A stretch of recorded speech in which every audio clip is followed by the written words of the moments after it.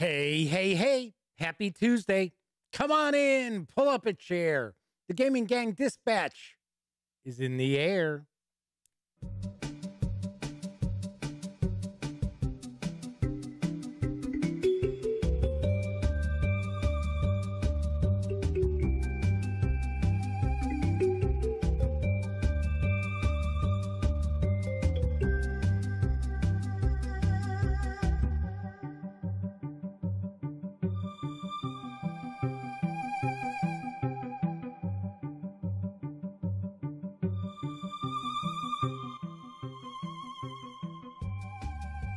Howdy, howdy, howdy, gang. Welcome once again to the Duct Tape Studios. I'm Jeff McAleer, your host, here at the Gaming Gang Dispatch, brought to you by thegaminggang.com. Tonight is Tuesday, December 14th, 2021. This is live stream 729. This is your first time joining me, let me point out, it is super casual around here. We are certainly not performing any sort of rocket surgery by any stretch of the imagination. Just hanging out, talking about the latest in tabletop gaming. So about the first half of the show is the latest in tabletop gaming news.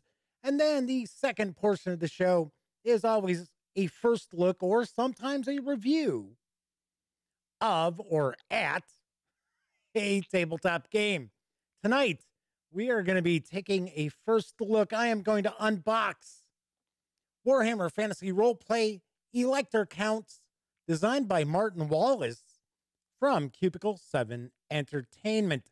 So that is coming up in just a bit. Do want to point out, this is a live stream. If you're tuning in because you want to see this, yeah, it's about 25 minutes away because we always tackle the news first. If you're watching after the fact, about 30 minutes or more after the stream has ended, then there will be timestamps. You can just jump right ahead and avoid the news if you want, although there's some cool stuff that I'm going to talk about tonight. I also want to mention, if you like this video, by all means, please give it a quick thumbs up. Subscribe to the Gaming Gang channel if you haven't already, and if you do subscribe, ding that bell.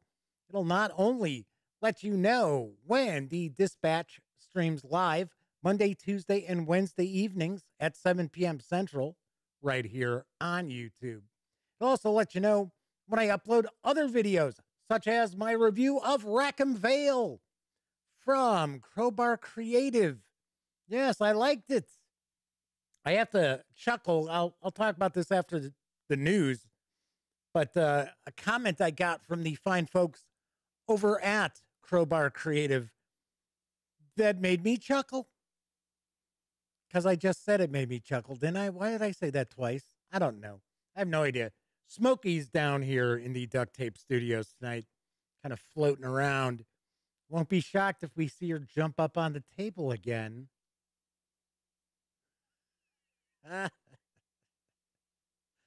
Should also point out, when you're not watching videos on the Gaming Gang channel, be sure to visit thegaminggang.com for all the latest in gaming news, reviews, and a whole lot more.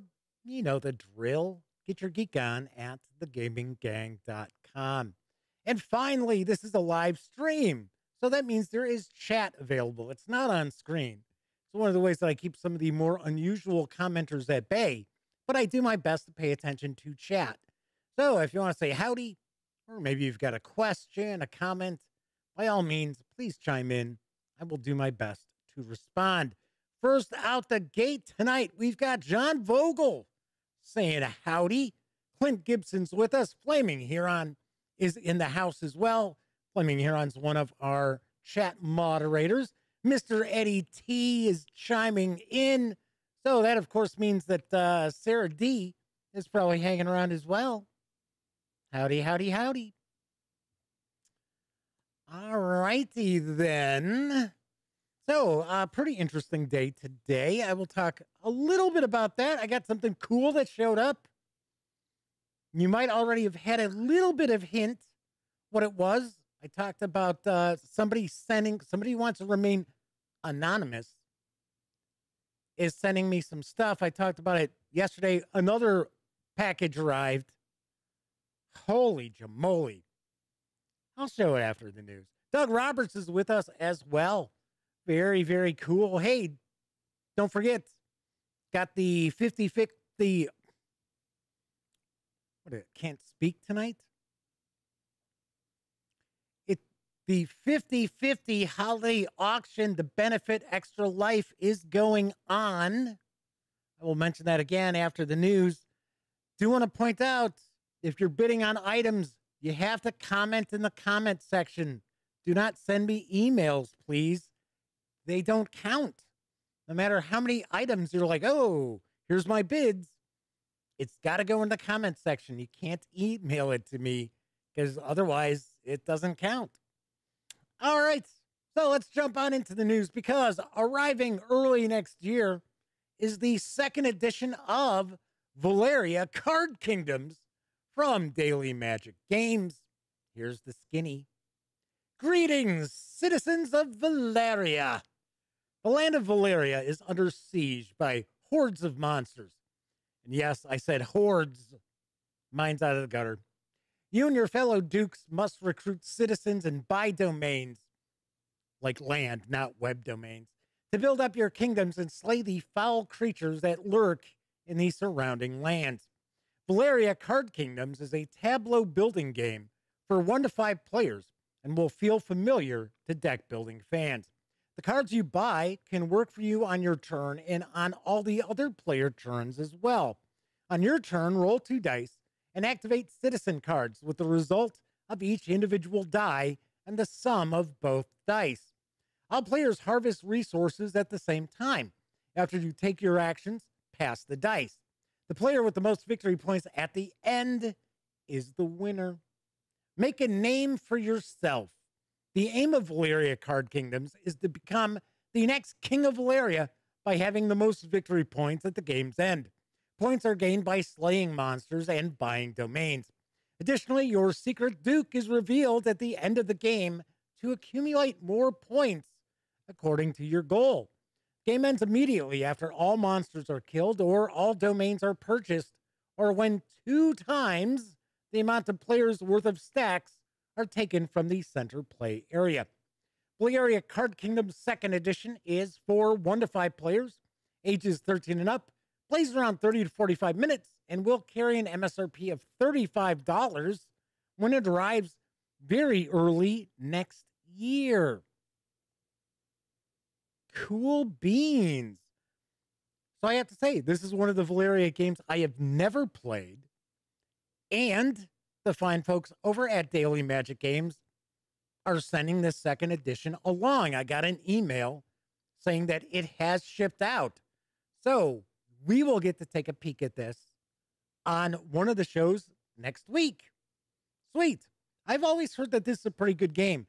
I have to say, the Roll and Write Valeria game that I just did a preview for the Kickstarter. In fact, it was my final Kickstarter preview that I'll ever do. Had kind of similar mechanics where you rolled a couple of 6-sided dice and you activated each die and then the total as well. That was pretty cool. Arriving next month, or I should say maybe later this month, not positive, all depends on shipping, is Kardashev Scale. And it's from WizKids. Here's the scoop. The Kardashev Scale is a method of measuring a civilization's level of technological advancement based on the amount of energy it is able to use. A Type 1 civilization, also called a planetary civilization, can use and store all the energy available on its planet. A Type 2 civilization, also called a stellar civilization, can use and control energy at the scale of its planetary system. And a Type 3 civilization, also called a galactic civilization, can use and control energy at the scale of its entire host galaxy. Race your neighboring planets for control of the galaxy by achieving technological and cultural advancements that harness the energy of your people and your planet. Engage in conflict, trade, or research as a means to cultivate your civilization. Capture the energy of your home star and ultimately the energy of the entire galaxy. The most advanced civilization at the end of the game wins. Each round, you'll choose one of 4 actions to perform at a summit, collecting one of 3 types of resources or purchasing advancements. In a rock, paper, scissors fashion, you will compare your chosen action to the actions chosen by your left and right neighbors. Win against one or both of them, and you collect 2 of your chosen resources. Tie, and you'll gain 1. Lose, and you get nothing. If you choose instead to advance, you won't get any resources, and your neighbors will each get to gain 2 of their chosen resource. But you'll be able to purchase an advancement card, which will give you victory points and allow you to start building your engine. Game ends once one player reaches 25 or more VPs, and the player with the most victory points, obviously, is the winner. Kardashev scale is for 2 to 6 players, ages 12 and up. Plays in around 30 minutes. It's going to carry an MSRP of $24.99 when it arrives in some places later this month and other places early next year. I like science fiction engine building games, like where you're building your galactic civilization. I just dig it. I like those. It's just something that appeals to me. And again, I've never actually ran a galactic civilization, but still something that I aspire to. Omanal has joined us in chat. Omanal points out, no blind bids, eh, in the auction? No, actually, that wouldn't even really be blind bid. It's just, sorry, none of that. Got to keep everything on the level, above board. Disavow 92 is with us in chat as well. So let's move on to some role-playing game news, because there's a new bundle of holding that has arrived. It features the Invisible Sun role-playing game from Monte Cook Games. Here are the details. Vizsla, reborn from June 2020, this Invisible Sun bundle gives you a new chance to walk the path of suns with the surreal tabletop role-playing game Invisible Sun from Monte Cook Games.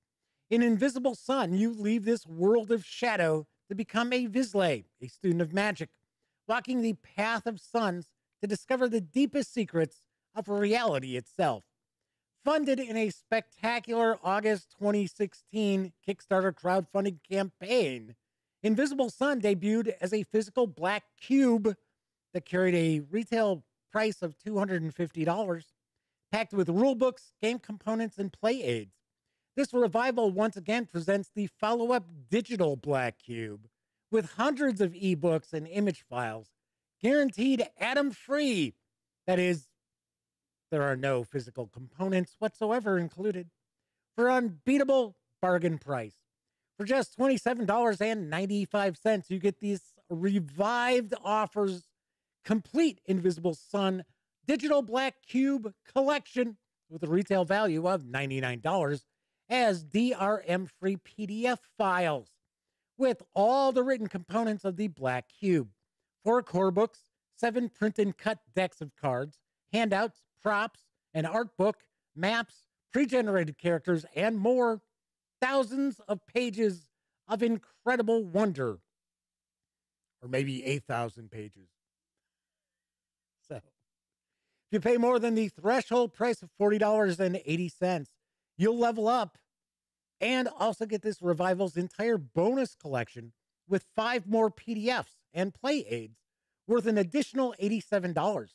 Secrets of Silent Streets, an in-depth tour of Satering, the conflict-ridden city at the heart of the Invisible Sun setting. Book M, new forte, long-form magic, and character and house secrets, plus 200 new cards for spells, incantations, ephemeria. I'm not familiar with that word. And objects of power. Teratology, hundreds of creatures, spirits, and other entities that inhabit the realms of Invisible Sun, plus new locations and insights to the path of suns. Then there is the Enchidrian of the Path. Notes, maps, journal clippings, and tons of other print and play handouts for your table, as well as the Invisible Sun prop crafting kit. Make your own menus, handbills, tickets, brochures, and business cards to convey official letters, secret messages, or hidden clues. Score these savings on Invisible Sun through January 3rd, and 10% of your payment after gateway fees will be donated to this Invisible Sun Revival's pandemic-related charity. You guessed it, Direct Relief. I'm curious about Invisible Sun. I have only, well, actually, the interview I did with Monte Cook at Gen Con, I think the Kickstarter had wrapped up. Made it sound pretty interesting. I'm sort of curious. $250, that was a pretty big chunk of change, right? I'm wondering how popular Invisible Sun ended up being, because this is the second time in about a year that we've seen a bundle of holding for it. And I could have swore at one point, I think we had a humble bundle for it as well. Gotta say, this is a rockin' deal though, because it's $100 just for the PDF, just for the PDF set. That, like on Drive-Thru RPG, if you go check Invisible Sun, it's $99. I think it's $99.99 to be precise. Here you can get it for $27.95. If you hit the current threshold price of $40.80, you get a bunch of other stuff as well. So if you've been curious, this might be the time to jump in and check it out. Russell Higgins has joined us in chat. Speaking of people emailing me bids for the auction, sorry I have to call Russell out because I tried to send him an email, but his sbcglobal.net account had me blocked. So, Russell, you have to place your bids in the comment section. So, no emails to me. They don't count. You can email me and say hello. You can also, if you don't want your email address floating out there, you can just put a fake email address and you can email me saying, hey, Jeff, that's a phony email address. This is the real email address to get a hold of me. Russell Higgins is like, who? What? Omanal says they think it's a premium game experience for a physical copy, is how Monte Cook described it. I actually saw it. I did not get to dive into it. Because if I remember right, I think it was behind glass at Gen Con. But, I mean, it was this massive cube. There were these books, tons of decks of cards. I mean, there were hundreds of cards. Flaming Heron says, blocking Jeff. That's my IP address. So, you know, that's, we won't even discuss IP addresses. Pain in the butt. Russell says, me not follow directions. Or am I sure I don't have him confused with everybody else? Nope, not at all. I'm glad he showed up because, like I said, I shot an email saying, hey, Russell, you need to do the bid in the comment section, and it bounced back. All righty, on to our next news piece. Coming soon in print and available now in PDF from Game and Akuri Games and Wet Ink Games is Jianxi, Blood in the Banquet Hall. Here's what I know. Jianxi, Blood in Banquet Hall is a collaborative storytelling role-playing game about a Chinese family making their living by running a restaurant in one of America's Chinatowns, circa 1920. Despite societal backlash and anti-Chinese laws, they've turned a profit and their quality of life has recently improved. Night, however, brings a new terror. Players take on the roles of members of this Chinese family, mostly from the Jiangdong province. I'm sure I mispronounced that. Spanning 3 generations, who face threats of Jiangxi hopping vampires. I think I'm pronouncing that one right. At night, and racism by day. It has players balancing the responsibility of maintaining their family business with protecting themselves and their community from the dreaded Jiangxi. This is primarily a game about storytelling. Combat is limited, but horror, drama, and sometimes comedy are the primary vehicles for driving the game forward. This game bundle includes the 128-page PDF, also includes the scenario book and character sheets and so forth. It's available at Drive-Thru RPG for $25. Do want to mention, you can actually check out the scenario book absolutely free if you're kind of curious about this. The box set is arriving in early 2022. It's going to carry an MSRP of approximately $65. I got to say, this looks very unique, very different. I'm sure it's not everybody's cup of tea. We know that. But I thought this seemed kind of different, kind of wild. And like I said, I actually have the scenario book. The scenario book was one of the freebies during the Drive-Thru RPG Halloween special. The kind of, they really didn't do any sort of like scavenger hunt this year. It was just show up every day and here's something new for free. And I'm sharing some images from it. Looks pretty cool. Like I said, this could be very, very interesting. All right, my final news piece. There's a new source book that's available for Vampire the Masquerade. It's arrived from Renegade Game Studios. Here's the latest on Sabbat, the Black Hand. Brothers and sisters in Cain, united under the banner of the Dark Father, an antagonist's guide to the cultic fanatics of the Sabbat. This book contains descriptions of the paths of enlightenment, the foundations of Sabbat identity, information on the Gehenna War, and how the Sabbat opposes the dread antediluvians. Who do they have? Robert E. Howard write this cell sheet info? Antediluvians. Oh, maybe H.P. Lovecraft. New tools to expand your chronicles, including disciplined powers, versatile antagonists, and the horrifying Rite of the Black Hand.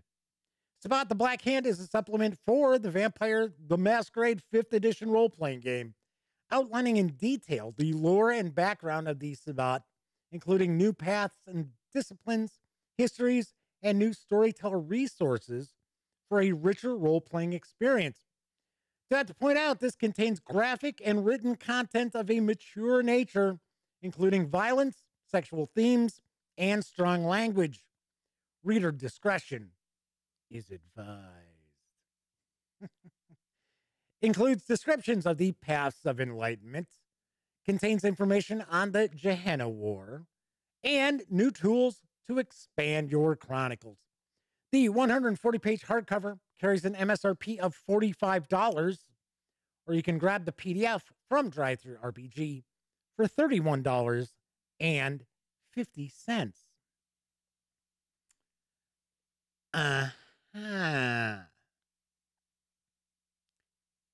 I don't want to pick on Renegade Game Studios because I happen to like the folks there. But $45 for a 140-page hardcover? Come on. And worse yet, $31.50 for the PDF? Yikes. I'm sorry, but that is outrageously priced. And like I said, I'm not trying to pick on Renegade Game Studios. And I know they kind of came in out of left field and took over Vampire the Masquerade from Modifius Entertainment. But, come on. Russell Higgins says inflation. Yeah, that's a lot of inflation. I got to be honest. When we talk about PDFs, if it's more than half the price of the physical book and the physical book has like a normal price, I find that to usually be fair. We were just talking about that superhero role playing game yesterday from Autark, Ascendant, 496 pages, and it is a soft cover, full color, was $55, and the PDF was $20. I thought that was a slamming deal. Russell Higgins says, get the old LARP rules and do Vampire the Masquerade. Yeah, there are a lot of people who are not big fans of the 5th edition. I reviewed it, and I got to be honest, I wouldn't run it. I mean, it's just, I've talked about this before, that I just, I don't run games where the characters are evil or monstrous and things like that. And with the new 5th edition, the way it was written, at least in the core book, there's no getting around it. You know, you're not playing a Brad Pitt sort of vampire in Vampire the Masquerade. At least, I mean, maybe it's changed with some of the supplements that I have not seen. Omanal says they don't like 5th edition compared to the 20th anniversary edition of Vampire the Masquerade. I've talked about it before. I bought a lot of the Vampire the Masquerade stuff when it was coming out. Number one, this is when it came out originally. It was from White Wolf, which was a Chicago-based company. So I was supporting a local game company. And it was pretty cool. Never ran it. Never ran it. Never ran it once. I went to a couple of nightclubs that had some LARPers doing Vampire. I wasn't involved in it, but I saw them. I knew what was going on. So Russell says vampires in Vampire the Masquerade are not evil. Well, some of them are. They have an agenda, but not evil. It was kind of bizarre as far as, it's been a long time since I read 5th edition rules, but the whole hunger rules there, where it's like, it's basically you're monstrous and there's no getting around it. Luke Anzalotti, maybe I pronounced that right, I doubt it, has joined us in chat. Welcome aboard, Luke. Thanks for joining us tonight. So that's the end of the news. Last item I was talking about, last couple of items I was just talking about, are available over at DriveThruRPG. So don't forget that the Gaming Gang, thus the Dispatch, is affiliated with the One Bookshelf sites. So if you are going to visit, say, DriveThruRPG, please stop by thegaminggang.com first. Click on one of our banner ads. That way, if you happen to make a purchase, I get a little portion of that sale. And all those nickels, dimes, and quarters really do add up. And a lot of people out there do use those banner ads. I really, really thank you for doing that. Also, if you like what I do, if you dig the channel, if you like this video, if you enjoy visiting thegaminggang.com, which you should, if you don't, you're missing out on a lot of good stuff, especially links to like everything I talk about in the news and that. Plus reviews from like Omanal and Kevin Smith and Sammy Uhas that aren't video. They're written reviews, so they're not included here. Anyway, if you like all that, by all means, you can buy me a cup of coffee or some soda by visiting paypal.me/thegaminggang. And there are some people out there who do that as well, such as Clint Gibson. I'm just saying Clint's name because he was the most recent, I think, if I remember correctly. So there's some discussion of where people are located. Some folks are in Dallas. Some folks are in Nebraska. Used to drive through Nebraska all the time. Got stuck in Big Springs, Nebraska for, well, not even really in Big Springs. It was at the truck stop and the Motel 6 there for 3 days when somebody decided to drive into the utility truck I was delivering to Washington State. Drove into it. Well, it was at the pumps. Guess it's a good thing they hit the truck rather than the pumps. Anyway, so yes, I have been all over the place. So Russell also points out if you don't visit the website, you can't bid on the auction either. Which brings me to the 50/50 holiday auction to benefit Extra Life. There are nearly 150 entries, not just games. I mean, some of them, it's games with the expansion.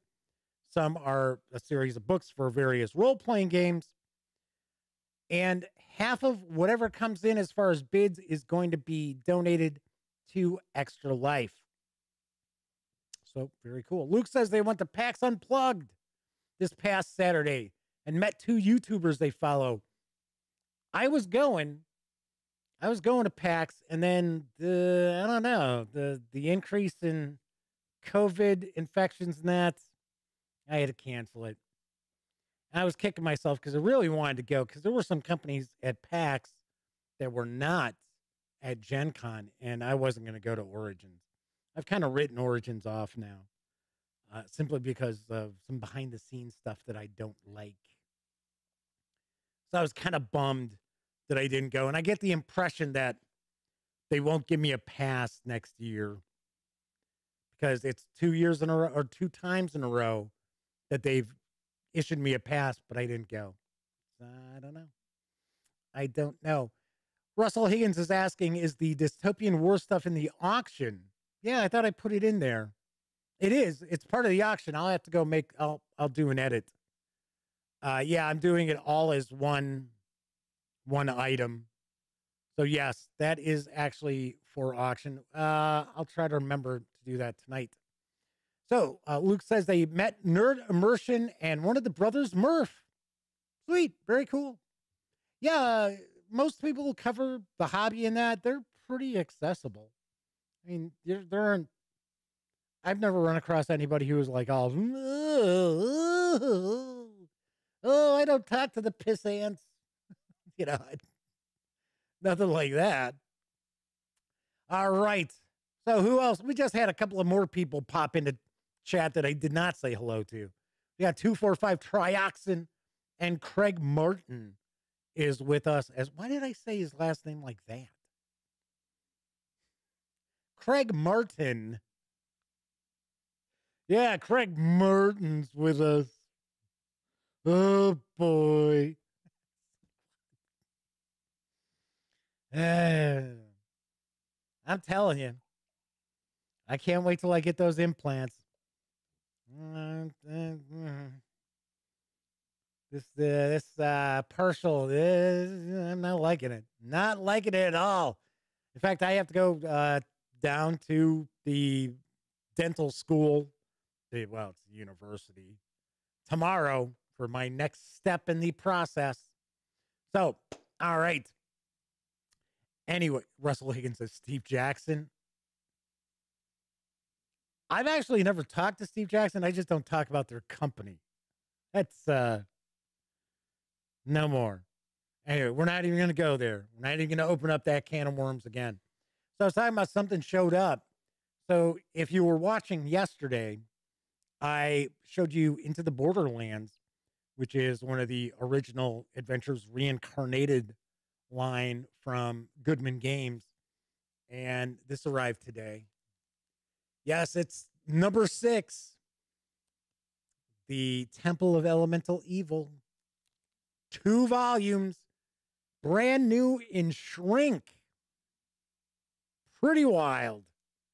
Pretty wild. So, thank you once again to the anonymous viewer. They don't want me to reveal who they are. So, we are going to have some fun. We're going to have a blast come next month when I kick off Old School for the new year. Do want to mention a lot of people out there, if you watch this just like for more board game stuff, There's still going to be board gaming news, but pretty much the show all next month is all going to be role playing. And it's all going to be focused towards it, not only what's considered OSR, but other games that are kind of an old school vibe as well. All right. Luke asked, why don't I talk about Steve Jackson games? We're not getting into it. Sorry. We are not getting into it. It's one of those things got to be a longtime viewer to know about. All right. Moving right along. Tonight, I am going to unbox and take a first look at Warhammer Fantasy Roleplay Elector Counts. I don't know why they made it Warhammer Fantasy Roleplay, unless that's kind of the old world setting, because this is a card game. It's got, actually, it's not role-playing at all. This is from Cubicle 7 Entertainment. It is designed by Martin Wallace and is for 2 to 4 players, ages 12 and up, plays in around 20 to 40 minutes. It's going to carry an MSRP of $29.99 when it arrives early next year. I believe some places are actually going to get it later this month. I had to point out, I've noticed that there are a lot of games that are hitting the week after Christmas. It's like those are their release dates. It's like, oh, they just missed. All right. So Luke asks, what is my favorite game ever? I will tackle that when we finish taking a look at this. I assume he's asking me. I don't know who he's asking. Maybe he's asking everybody. All right. Moving right along. Let's swing on over to the other camera, because here I've got Elector Counts, an old world card game. All right, let's get the shrink off of this. It's been a while since Cubicle 7 has released a board game, card game, any sort. I think the last one, if memory serves, was Cthulhu Tales, which I have a copy actually up for auction in the auction. All right, let's see what we've got. So we got a rule book. We got a player aid card. Got some tokens, and obviously enough, we're going to have some dice. Or I shouldn't say dice. We'll have cards. Yep. Okay, some of those tokens are popping out. Okay, let's take a peek at the rule book. The Empire is the greatest nation in the old world, a testament to the resilience, ingenuity, and industry of its people. Over 2,500 years ago, Sigmar Holdenhammer, what is the font's pretty small. It's just, for some reason, this sentence doesn't read right to me. Over 2,500 years ago, Sigmar Holdenhammer, as the founder of the Empire, withstood the scourge of chaos incursion. Green-skinned invaders united the warring tribes and forged them into one mighty nation. The tribal lands became the grand provinces, each one ruled by an Elector Count. Could you be the Elector Count to take the crown and bring stability to the Empire once more? It's a game of civil war, deception, brutality, and luck, where the fate of a nation lies in your hands. Sweet. Okay, so talking about the components, we have attacker cards, defender cards, support units, and location cards. We have 4 starting locations and an end of game card. Talking about the playing area, here's an example of the play area. So I guess each player has a color, so they have their own tokens, and they have money.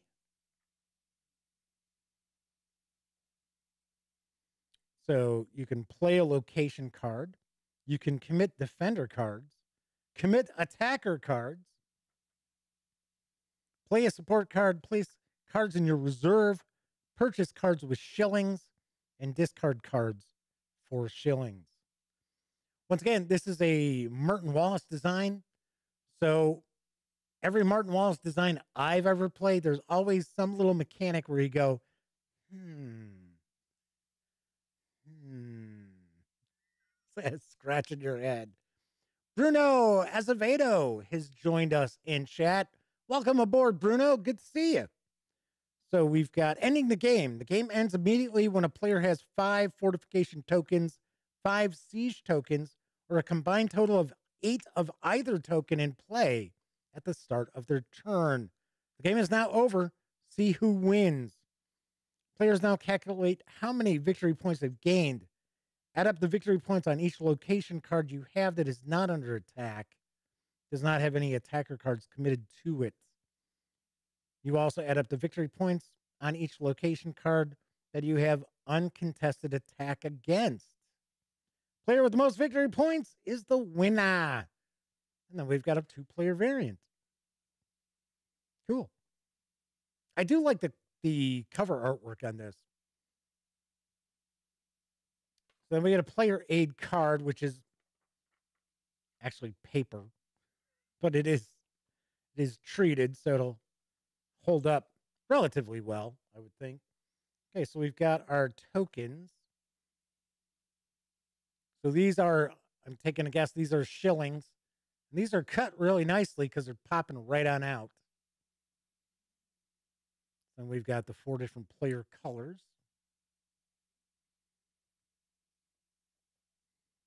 And more of these as well. You got a whole row that's dropped on out. Got a bunch of baggies. And this insert's all kind of smashed up from shipping. That's got to be why these tokens have popped out.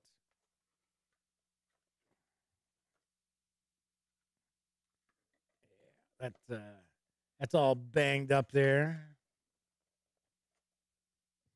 And then we got a couple of decks of cards, so we're going to take a look at these cards real quick.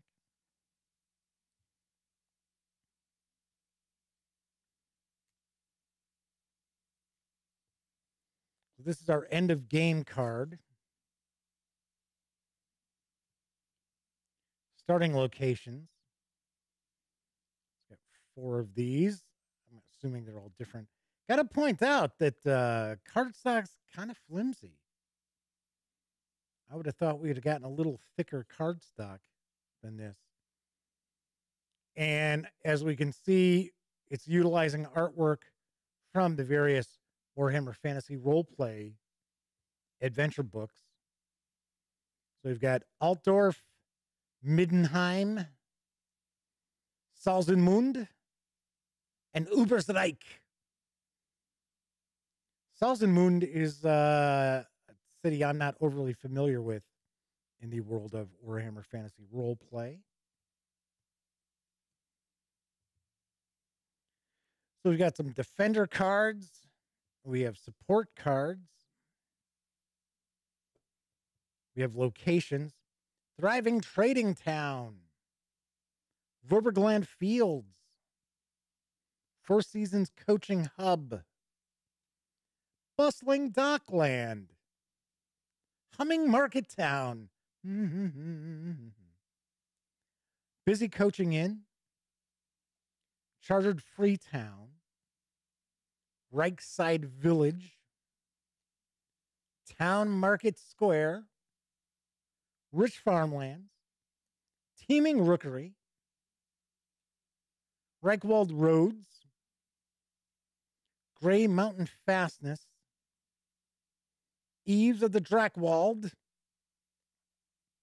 Moore's Spark. Muddy Banks of the Stir. This artwork is from Death on the Reich. Director's Edition. Ostermark Hilltop Village. Wide Majestus Reich. Slopes of the Drakensberg. Depths of the Forest of Shadows. Forbidding Riverside Fortress. That's from, I think that's from Death on the Reich's companion volume. And the Ughem Monuments. So I notice each of these has what looks like a shilling value. And then we've got these tokens here. So I wouldn't be surprised if to take over this location, you probably have to have this number of attack points. Maybe. I don't know. Kind of cool. So what else we got? These were some defenders. These are support, so our attacker cards. Probably some support cards too are going to be in here. And obviously enough, you're going to shuffle all of these except for the starting location cards we were looking at all together in one deck. All right, so these are all attacker. And okay, so those are all defender cards. We'll just take a peek at some of these.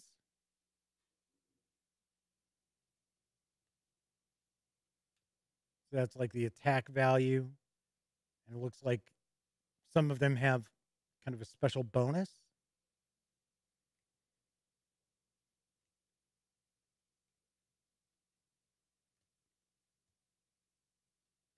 There's quite a bit. I do notice there are some cards that are the artwork's being duplicated because they're the same cards. But there's a lot of artwork in here. It's pretty cool. Mercenary Commander.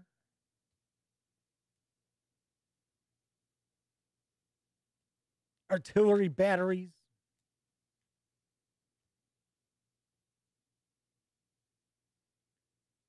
Kettering Boca.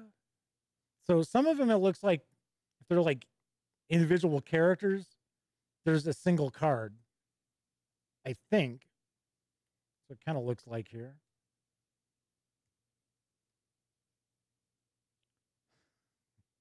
Lumpen Kroops fighting cocks. All righty. Stirland's Revenge Free Company. So it is a free company. They are not revenge free. And a covertly conscripted witch. Those are the attacker cards. Let's go with some of the defenders here.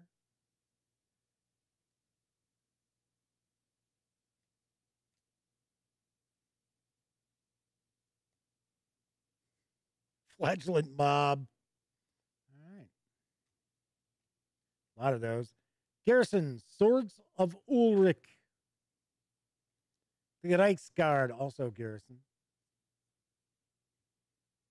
Company of Honor. Von Kragsberg God.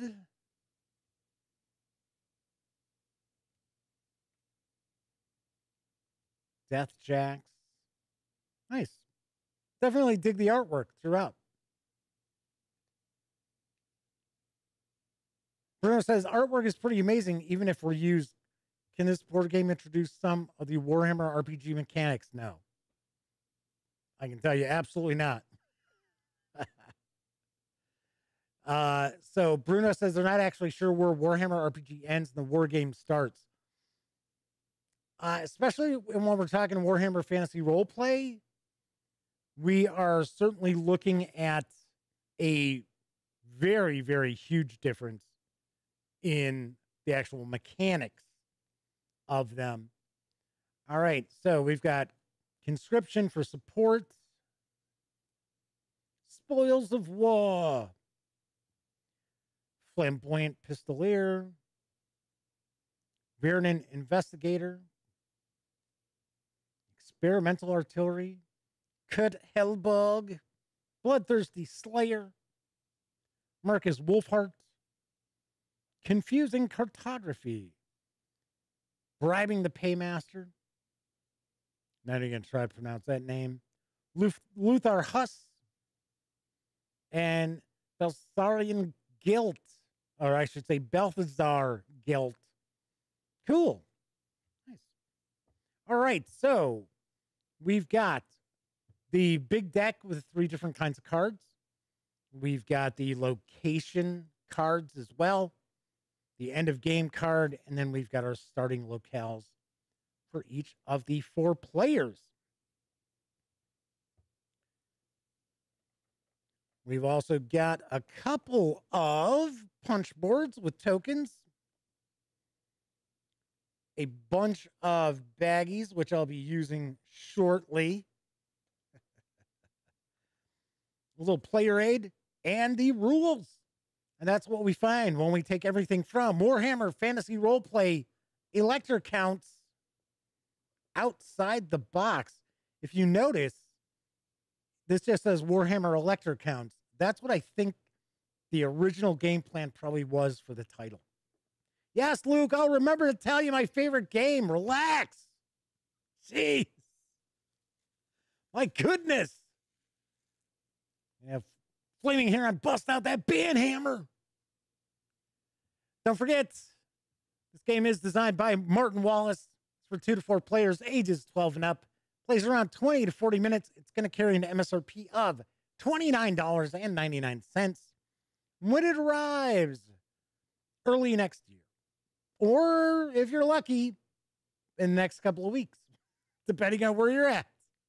So let's swing on over to the other camera. So I got a few minutes. So my favorite game of all time,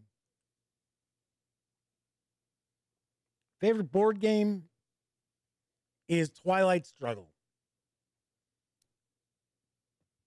Gotta say, I love that game. It is a blast. There is a reason why it's like, what, in the top 5 board games on Board Game Geek for what, 10 years or whatever. It is fantastic. And every time I play, there's something else that I go, maybe I should have tried doing it this way. Although I do win about half the time I play. But I know it looks like it's a war game and people think, oh, it's a war game. It is not. It is absolutely not.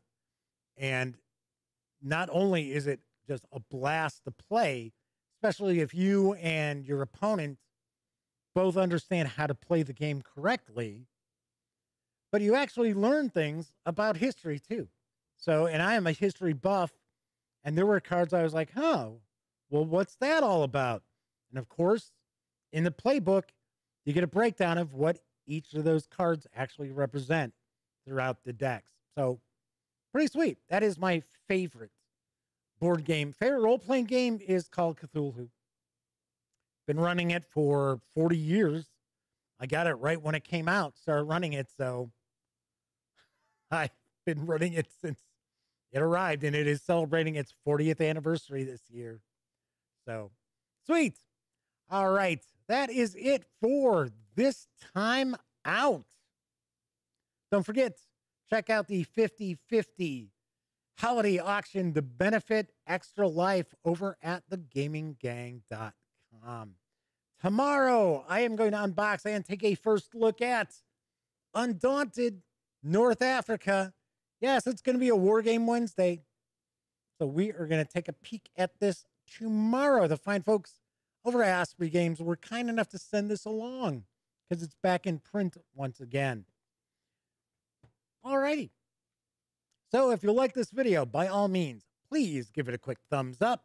Subscribe to the Gaming Gang channel if you haven't already. And if you do subscribe, ding that bell. It'll not only let you know when the Dispatch streams live Monday, Tuesday, and Wednesday evenings right here on YouTube at 7 p.m. Central. It'll also inform you when I upload other videos, such as my recent review of Rackham Vale from Crowbar Creative. I promised I would tell you what somebody over at Crowbar Creative said.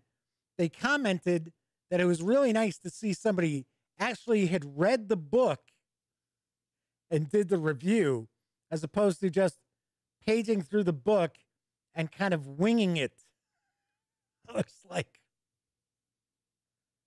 who the hell? Well, I know there are people out there who review games that don't play them, but how would you, seriously, how are you going to review something like this without even reading it? And it's not that long. I don't know, but check out the review. I really enjoyed it. I think it's very cool. All righty then. Don't forget, when you're not watching videos on the Gaming Gang channel, be sure to visit thegaminggang.com for all the latest in gaming news, reviews, and a whole lot more. You know the drill. Get your geek on at thegaminggang.com. Those of you who watched live, thank you very much. Those of you who took part in chat, I know we had some new folks hanging out as well. Welcome aboard. Always appreciate people hanging out in chat, keeping me company so I don't feel like a complete doofus just into the camera. But I also know a lot of people out there don't have an opportunity to watch live. However you watch, even if it's on Memorex, I really, really do appreciate it. Thank you so much. We have now cracked 5,700 subscribers, which I know for a lot of outlets, that'd be like, big deal. To me, it's a big deal, and I appreciate each and every one of you who tunes in to watch. I'll be back tomorrow. And of course, here's hoping each and every one of you gets to enjoy plenty of great gaming with your gang.